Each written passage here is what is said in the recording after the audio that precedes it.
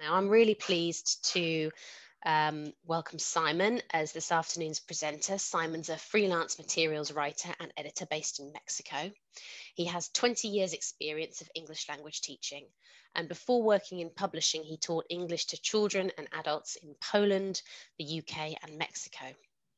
For Cambridge University Press, he wrote the Own It, Shape It project books with a particular focus on aligning the materials to the Cambridge Life Competencies framework. So over to you, Simon. Thank you, Laura. Thank you, everybody, for tuning in. Welcome to this webinar. I'll get straight on because we haven't got much time.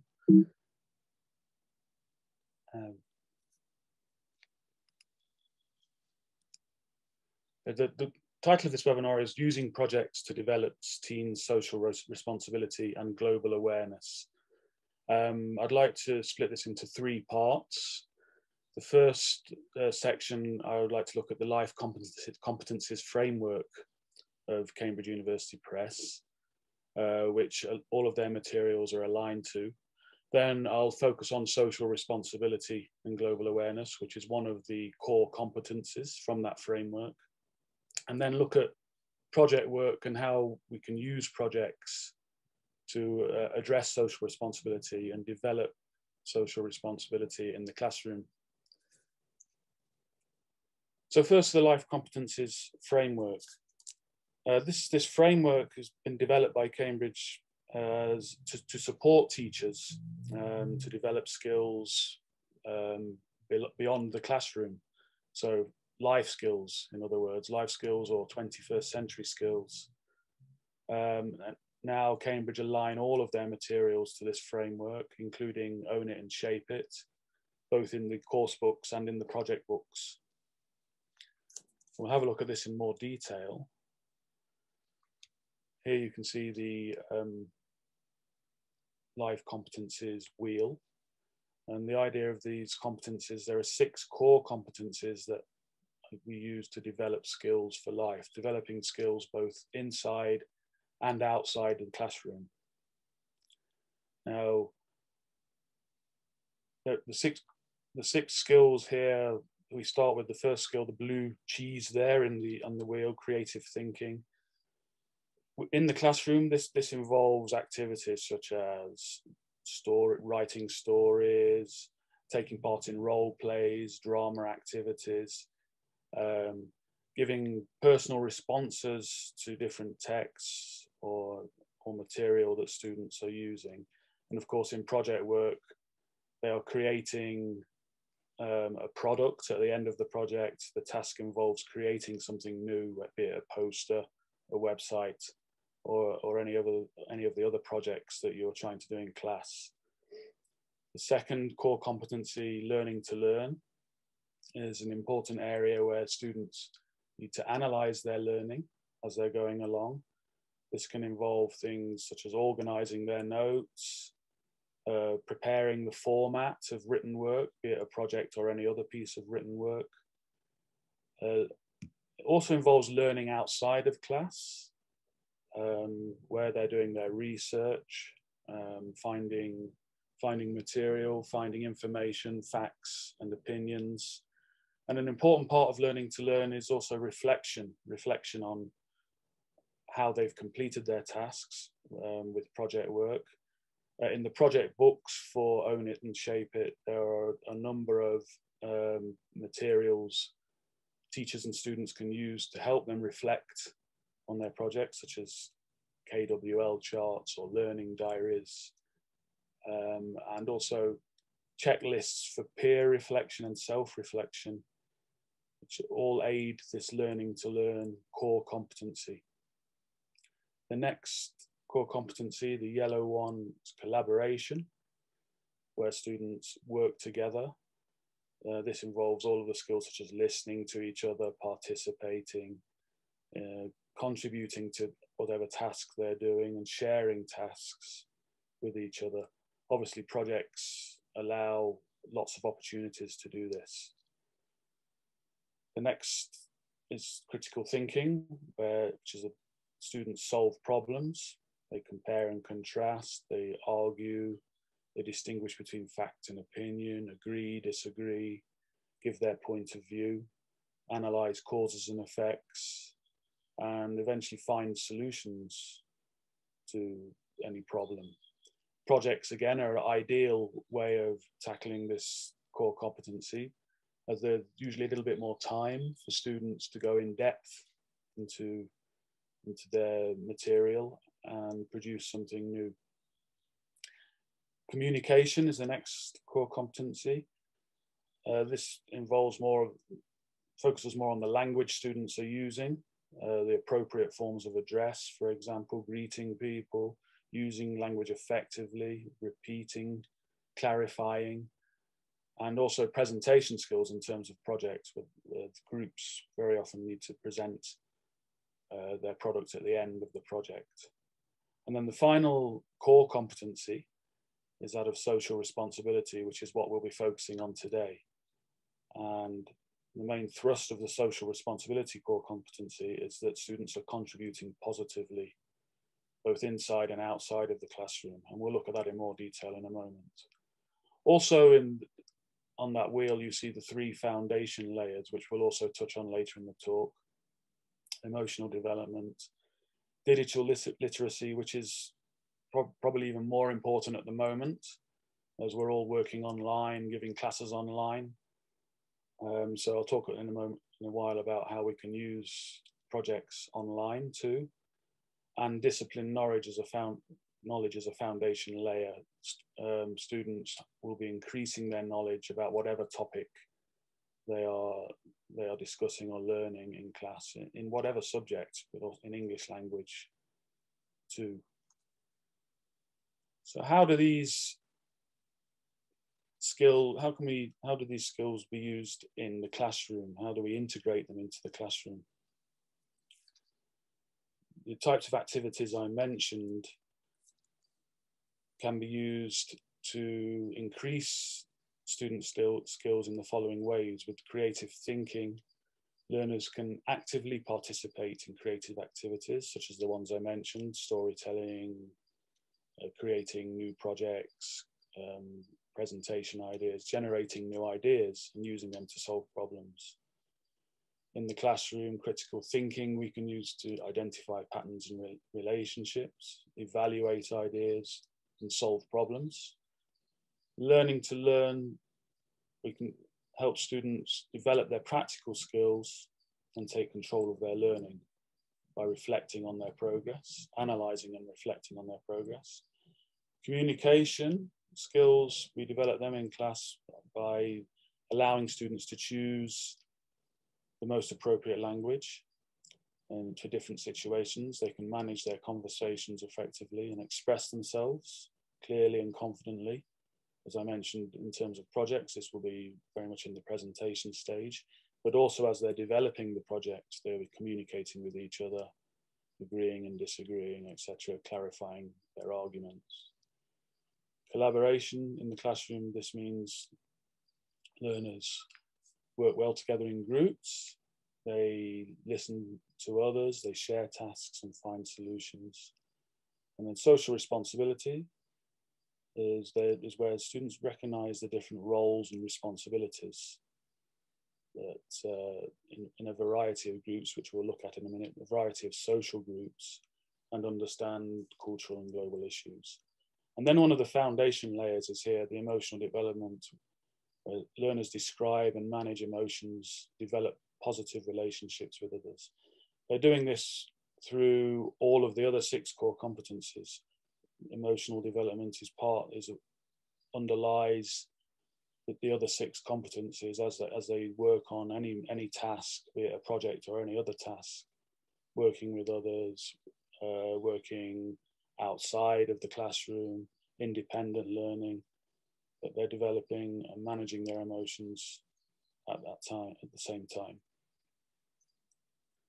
So let's look at social responsibilities in more detail, remembering that the goal of social responsibility is to contribute positively inside and outside the classroom. The Cambridge Life Competencies Framework defines social responsibility as this: the ability to understand and implement rights and responsibilities as a citizen of a country, as well as in the wider global community. Now, this is quite a wide definition, and it's, at first glance, it's quite difficult to see how we can apply it in the classroom. So what the framework does is break things down into core areas, which we can then look at how we apply things. If we're teaching, for example, present simple for daily routines, how does this relate to social responsibility? So the three core areas are there: understanding personal and social responsibilities as part of a social group, showing intercultural awareness, and understanding global issues. And all of these three core areas are things that students will be focusing on inside and outside of the classroom. Let's have a look at social groups first. As teenagers, now that their social groups will be changing and their role within social groups will be changing and developing as they get older. And they need to identify and personal and social responsibilities as a member of a social group or as a global citizen. I have 4 different social groups here that teenagers are all part of to a larger or lesser extent.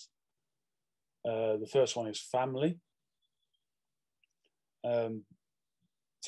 Teenagers' roles within family are certainly changing as they get older. They've always been helping out around the house, but the way they help out will be different. They need to participate more in decisions at this stage with families. This doesn't mean they actually make decisions necessarily, or they could do, but they need to participate in decisions. For example, doing the weekly shop, what groceries do we need? Teenagers could actually participate and suggest what things they need, what things we need to eat this week, how much money do we have, and contributes to the discussion within the family. Peers is another social group that teenagers are part of, and is becoming more important at this age. Their friends are more and more important as family becomes less important, maybe. And with peers, students will be supporting each other, giving their opinions, making plans, either short-term plans or long-term plans. It could be for the weekend, it could be for longer-term plans for further study or jobs after school. And they provide each other with motivation.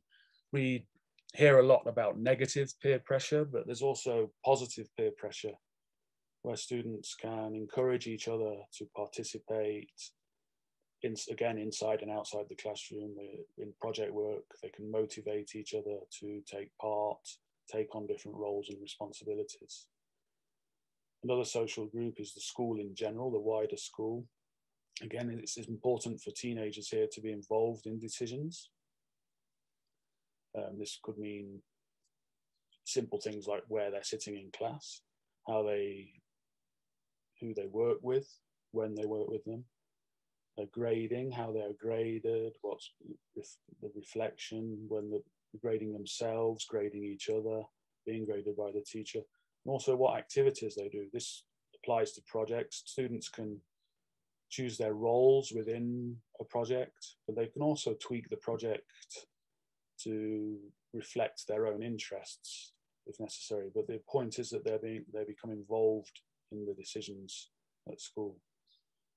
And the final social group here is the wider community, like the teenager in the picture here, volunteering to clean up a park or clean up a wall of graffiti.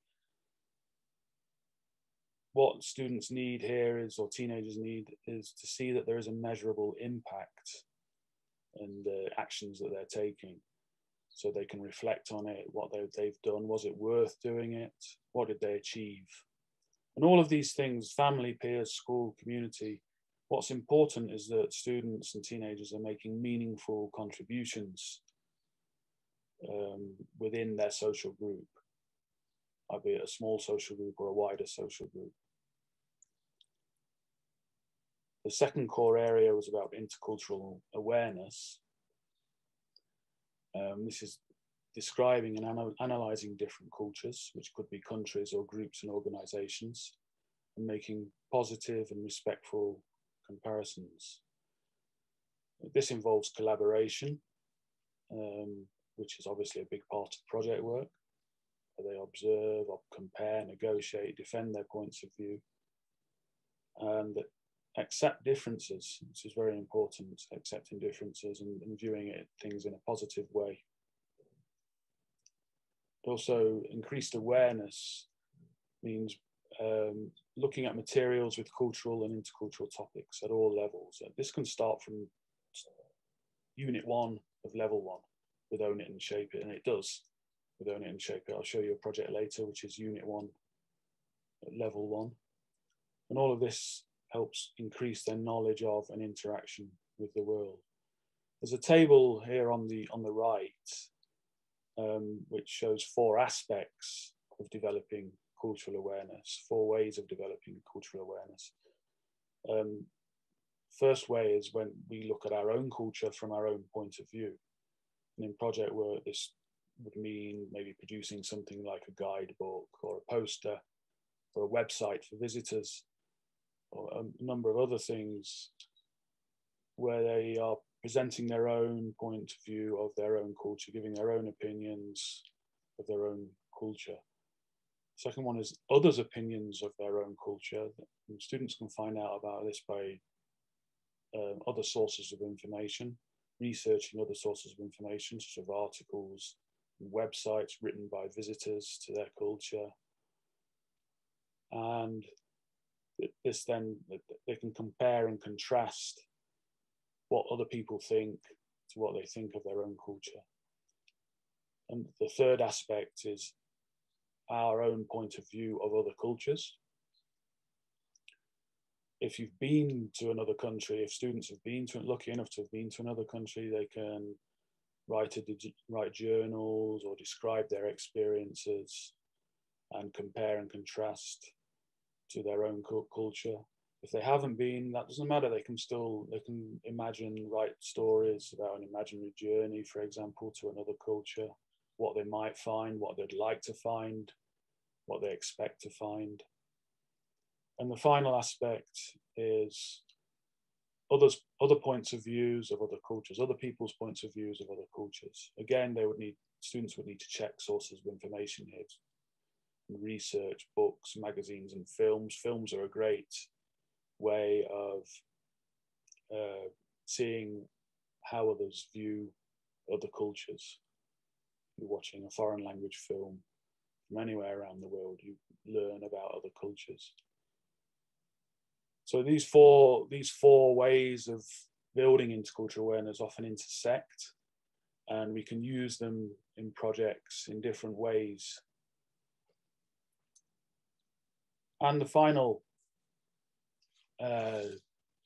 core area of social responsibility is that of global issues. This is where we identify, discuss, and understand a range of perspectives on global issues, for example, health, human rights, and the environment. Okay, the Own It and Shape It books have many, many cultural topics. And in fact, the projects are split into 2 areas. There are CLIL projects and there are cultural projects. So many global issues are discussed, and there's a lot of material there. This involves 3 steps when you're developing your response to global issues: looking at problems and solutions. For example, there's a water shortage in town or in your country or in another country. The problem is there's a water shortage. What's the solution? What kind of solutions can we have? The brainstorm solutions. They would create goals that relate to home, school, local region, country, and then maybe to the wider world. But the first point here with goals is that they relate them to themselves. So it's more of a personal contribution. And then they can analyze their own personal behavior and think about what positive contributions they can make to address this global issue. So it's going from a local level, what I can do at a local level, personal level, and how this might affect the global issue, the wider global issue. And the point here is practical action.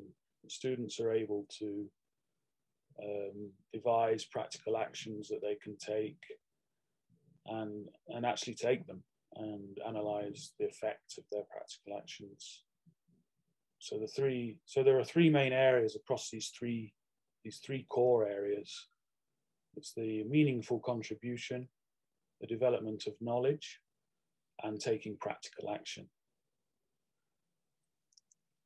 Now, this is still quite a wide, sorry, we've gone on too far. It's still quite a wide definition in terms of applying this in the classroom. So the framework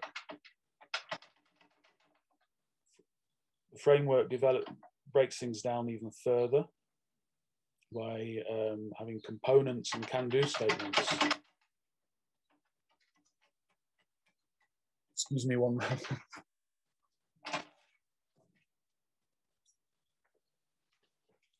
The cat was trying to get into the room, sorry about that. The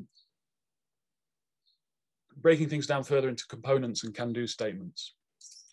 For example, the first core area there of understanding personal responsibilities and social groups, being part of a social group, is split into two components: understanding responsibilities within a social group and taking things one step further, fulfilling responsibilities within a social group. Now, this is broken down even more by giving example can-do statements. And this is how, possibly a way that students can reflect on how they are doing things. So understanding responsibilities within a social group identifies positive behavior in social groups to which they belong. So students can think about this at the end of the project or whatever task they are doing and decide whether they've done that. Have they identified positive behavior? Have they taken an active role in defining collective rights and responsibilities in school? And there's also example language there that they might be using at different, depending on the level. But this is actually for secondary level, this table here. Showing intercultural awareness is broken down into three further components: understanding aspects of own culture, understanding aspects of other cultures, and interacting across cultures. And again, can-do statements are there to focus what students are doing. Are they appreciating their own culture? Did they make informed comparisons between their own society and other societies? And are they using their understanding of differences between cultures to help avoid misunderstandings? And the final one, understanding global issues, is split into two: discussing a range of global issues and recognizing personal impact on global issues. And can-do statements there. They're demonstrating an awareness of human rights issues around the world, or identifying ways in which personal habits and behavior have the capacity to affect the environment. So this has now broken it down into a much more practical way of applying this in the classroom. And we can apply them to the activities we're doing. Specifically for this webinar, specifically projects. How can we use projects to practice and develop the skill of social responsibility? And here are some benefits of project work. I've put some benefits here because there are a lot more. In the project books for Own It and Shape It, there are pages in the introduction which describe the other benefits of project work. There are many ways that project work can aid and develop student skills. But I've chosen these ones because they're more relevant to social responsibility. Students can explore topics of interest and develop relationships between them and the world. Now, topics of interest is an area where you know your students a lot better than the people who wrote who wrote the project book, or the people who wrote the course books. So you know the areas of interest that your students have. So you can tweak projects to your students' interests. You can also avoid controversial topics, although most of the projects within textbooks do avoid controversial topics anyway. You can make them more controversial if you want to, but the idea is that it's relevant to the students and what the students are interested in. They provide practical activities that enhance knowledge and increase natural curiosity. They encourage independence and a sense of responsibility. Projects, there's a section in each project in the Own It and Shape It project books where students assign roles to each other. And so they have, each person within each project group have their own roles and responsibilities.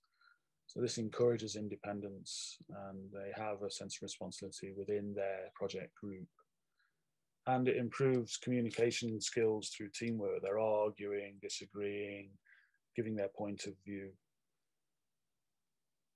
So all of these things develop life skills, and specifically here, develop social responsibility skills. So we'll quickly go through some examples now, practical examples from the project book. First one, social groups and the core area. The component there is understanding responsibilities within a social group. Here there's a technology project where students identify problems in their school and develop an invention to address one of the problems. In this case, it's a dispenser or something to save plastic bottles. But it could be any number of different problems. Too much homework, they list them there, too much homework, too many exams, too many unhealthy snacks. Students brainstorm and identify their problems within school, in this case, the social group of school, and then list possible solutions and create an invention. They present slides and share ideas and suggest improvements in the production stage. All projects in the project book for Own It and Shape It are split into 3 stages: preparation, development, and production. And at the final stage of production, they can present their ideas and suggest improvements. I've added a further stage there because this is relevant to social responsibility. Outside the classroom, they could apply their idea and try and use their idea. And then the important thing here is the can-do. What have they achieved here? They've identified positive behavior in social groups to which they belong, in this case, school. So they've created an invention, shared ideas, resolved problems. And the point is they've made a meaningful contribution, going back to the main point of social groups and responsibilities within a social group. They're making a meaningful contribution. Fulfilling responsibilities within a social group goes one step further. There's an example here of a PE project, how to make a school healthier and happier. Again, the 3 stages in preparation. They're discussing ideas, giving opinions, developing sharing roles and responsibilities, interviewing others. Here it's important, I should mention that a lot of this can be done online. We're working online at the moment. All of these projects can be adapted and are flexible, and we're able to do each of these stages online using platforms like this. Students can discuss with each other. They can develop a slide presentation like the one you're looking at now. There are different programs for developing online posters or websites, whatever the project is requiring. And even if we weren't in the current situation with the pandemic, even if it wasn't like this and we were at school, the project books still give ideas for flipped classroom activities where students in the development stage go away and research things for themselves, and a lot of that research will be online. and sharing ideas. And this is developing the foundation layer of digital literacy. They go away and they check facts and check multiple sources. Again, with this project, they're outside of the classroom. They can make suggestions for school policy and carry out ideas. The important point again, the can-do activity, take an active role, define collective rights and responsibilities at school. Again, making a meaningful contribution. These can-do statements are also a way you can assess students using these can-do statements. So throughout the project, through each stage, preparation, development, production, you can see if students are addressing the can-do statement, and students can reflect on this themselves, either individually or within their group, with peer reflection of the checklist of can-do statements and what they've achieved at the end of the project. Intercultural awareness, understanding aspects of own culture. There are two examples here, a lookbook and a scrapbook. The lookbook is about clothing, so they could choose a traditional style of dress from their own culture and how to present it to others. And there, throughout the different stages, they would ask questions to develop intercultural awareness, understand and develop their understanding of their own culture. What styles are popular? Why are they popular? What activities are popular? What types of food do people eat and why? They could look into the history of food or clothing or whatever the topic is. Then they could find and organize information, what other people find interesting about this culture.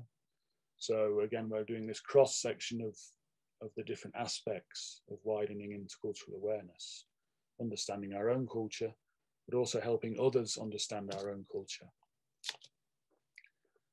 And what do we want people to know in the production? They're checking the facts.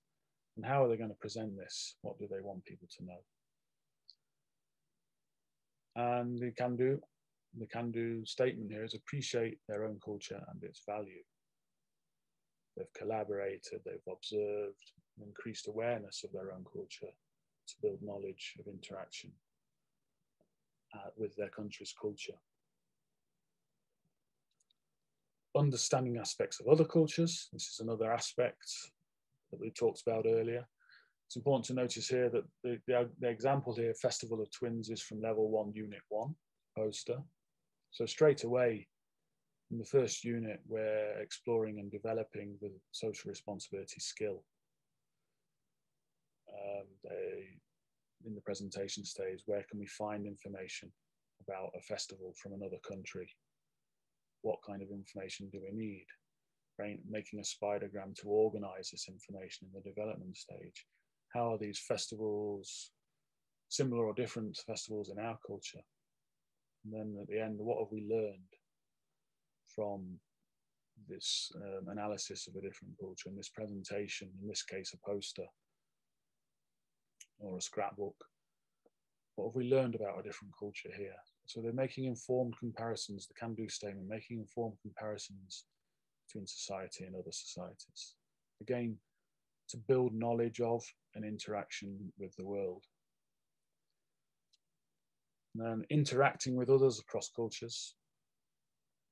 The third core area of intercultural awareness. We can encourage practical action outside of the classroom, perhaps not so much at the moment with the current situation, but hopefully one day they will be able to visit her festival again, hopefully in the near future. At the moment, maybe not, so they could do it online.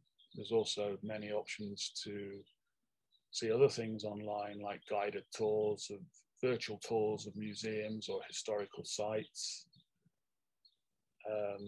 They can write emails for information, join blog discussions of a topic that they're interested in. If they're interested in fashion after doing the lookbook, they can join a blog discussion about different fashion aspects. Volunteer to help at a cultural site or event, again, when they start again.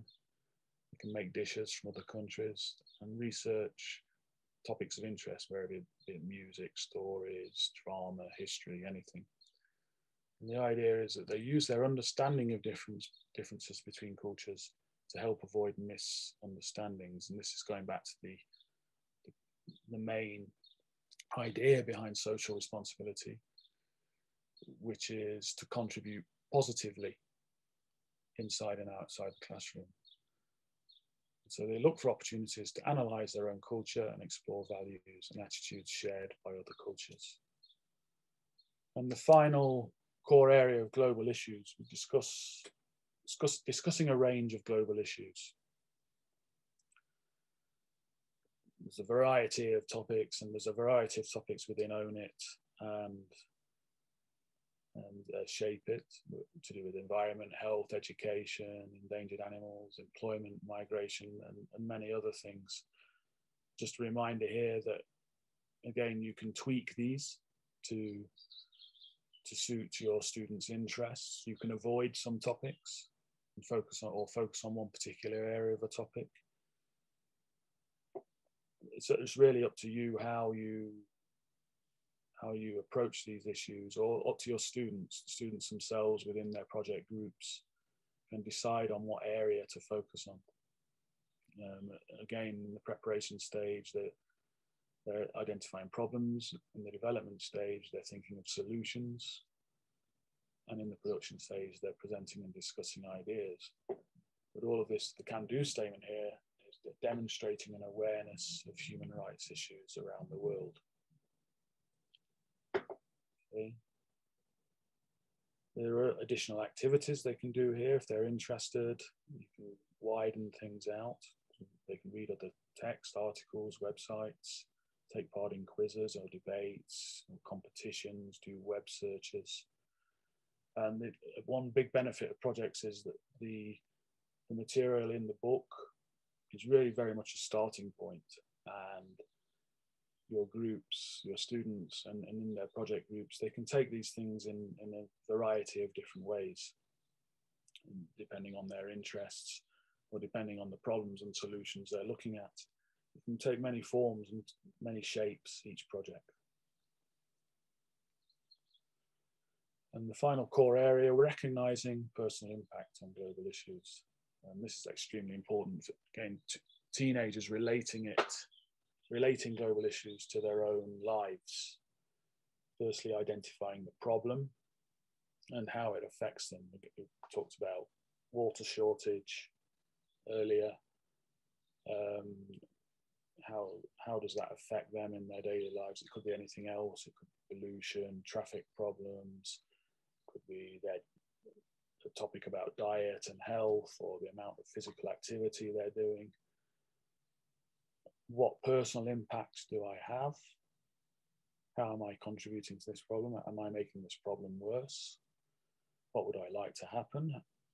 Hopefully they want to make it better in terms of social responsibility. Why do they want to make it better in terms of how this affects things globally? How can I change my behavior to improve this problem? And what practical actions can I take? Again, going down to the core idea behind this is practical action. You know, the meaningful contributions, developing knowledge, and taking practical action. And the can do here, identify ways in which personal behavior and habits have the capacity to affect the environment. So practical actions they could take depending on the problem they're looking at. It could be saving resources, writing to authorities, encouraging families or other social groups to participate, for example, by recycling, driving less, using their bike, walking, volunteer, join clubs and societies or discussion groups, etc. Many different practical actions that students can take, and teenagers will think of more. Will have many more ideas as they work on the projects. It will generate more ideas themselves. And then finally, just quickly looking at the educator's role. What can we do as we're using projects in the classroom and addressing developing social responsibility? First of all, it's important to have an impartial point of view. But the material itself, the model that students will be looking at in Own It and Shape It will be impartial. And it's important that we maintain that impartiality and be fair and balanced when we're looking at different issues. Some of them might be quite contentious issues in some parts of the world. We should encourage students to respect each other's opinions, which means within their groups, collaborating within their groups, they're listening to each other, participating, but also being positive with each other. It's the idea of contributing positively again within their social groups. And then they'll be applying this later outside of the classroom. And then allowing students to come to their own conclusions. We shouldn't impose our opinion at the end of the project or during the development of a project. Allow students to make informed decisions themselves, and then also giving them time to reflect on their conclusions, and maybe going back to the can-do statements, seeing what they've achieved at the end of the project and how they've achieved it. And so the summary there is we can incorporate social responsibility into each project to offer stimulating and meaningful language practice. And so we're bringing the life skill of social responsibility into the class and in doing so, we're developing that skill for beyond the class. And I think that's it. That's it for now. I hope that was okay. I hope that was useful. I'm sorry about the cat. I think I speak for all of us, Simon, when we say we'd love to be introduced to the cat. Someone else now. Thank you so much for that, Simon. That was really, really interesting. Lots of great ideas there for project work. We've got less than a minute for questions, so I'm going to ask you a quick fire one. Could you just say a little bit about assessing projects? Yeah, there are a number of ways of doing this. I mentioned that the self-assessment, students can self-assessment with KWL charts or learning diaries and checklists, which are provided. Sorry, just to interrupt. KWL chart. That's what they know. 3-column chart where students put what they know about the topic in the K chart, and W is what they want to learn, what they want to know, and then L at the end is what they've learned.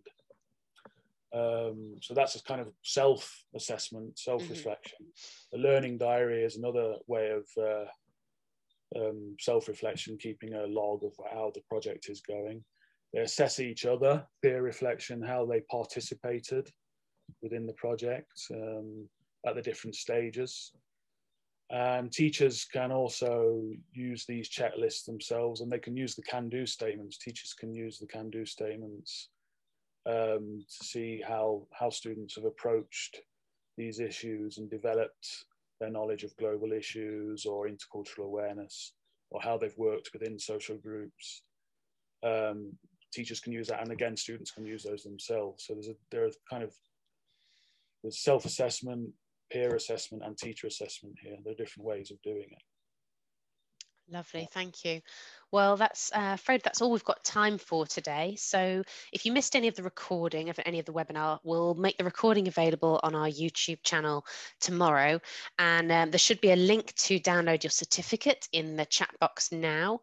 And if you want to find out any more about the courses that Simon mentioned, that's Own It, which is British English, and Shape It, which is American English, you can go to the cambridge.org website and type in Own It or Shape It.